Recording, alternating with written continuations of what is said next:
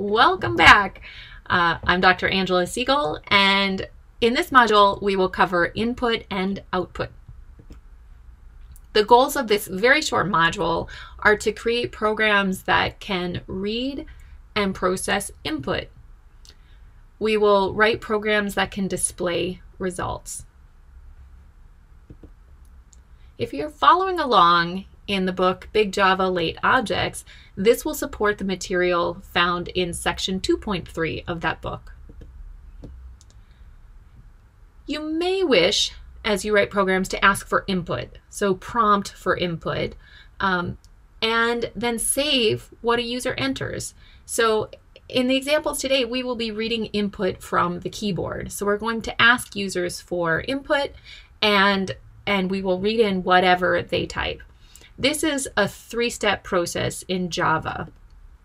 It will require the use of a scanner class from the package java.util. So this is a package found in the Java library, and in order to use it, we will have to import it. So Java classes are grouped into packages, and we'll use the import statement to use classes from the package that we so desire.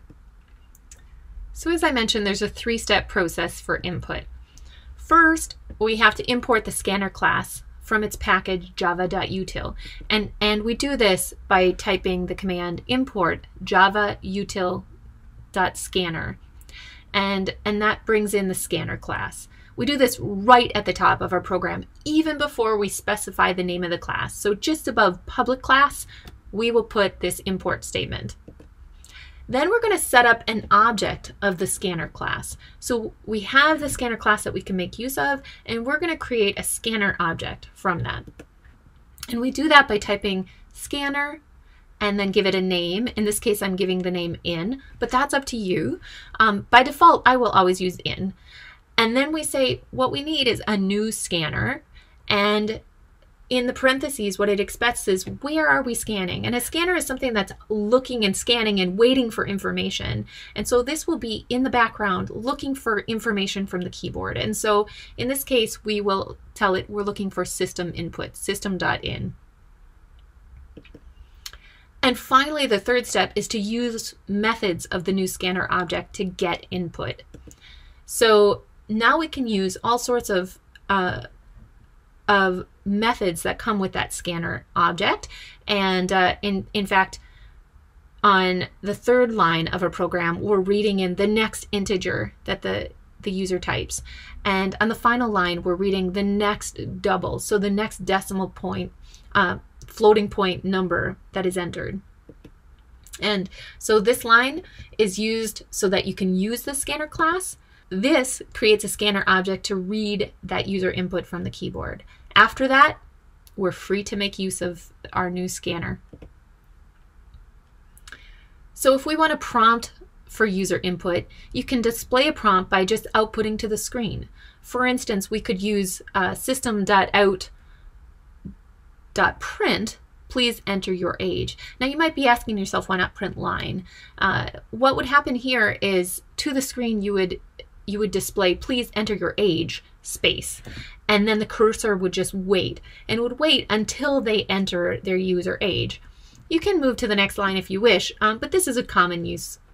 So in that following line, we have int user age equals in.nextInt.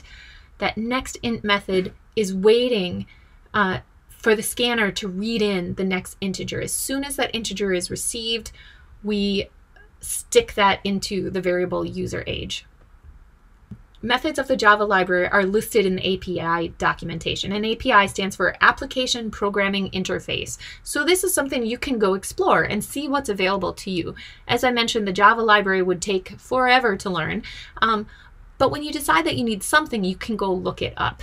And the way that you do that is you can go to this incredible link at the bottom. You can also type Oracle and JavaDocs search, and you will find it. So there are many ways to read input, and these are the ones that we will be making use of.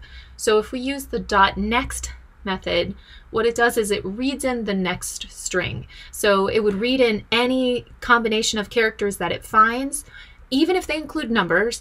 And then as soon as it sees any white space, a return character, a space, it stops reading, and then it returns that. If we use the next line method, it will read everything until it hits a new return character, a new line character. Next int reads in the next integer. Next float reads in the next float.